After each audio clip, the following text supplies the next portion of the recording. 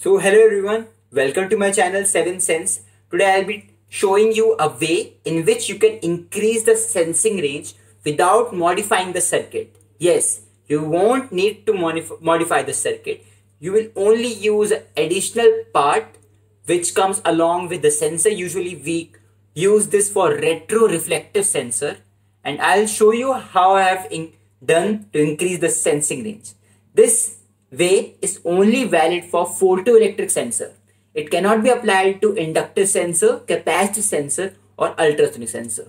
So without further ado, let's start with the video. I have taken an IR sensor and I will be using a target. When the target comes in the sensing range, it senses.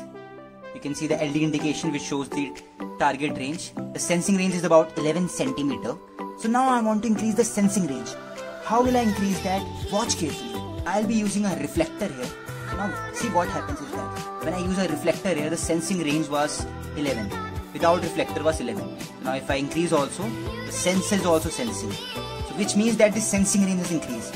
So here is my reflector which is of black color, and you can see the LED indication when the reflector comes in the sensing range. So if I will increase the reflector range, I'll move the reflector away, it is still sensing. You can see there it is still sensing. Around 50 centimeter I am able to get this sensing range, which was earlier about only 11 centimeter. So you can see that the importance of this reflector, how it increases the sensing range.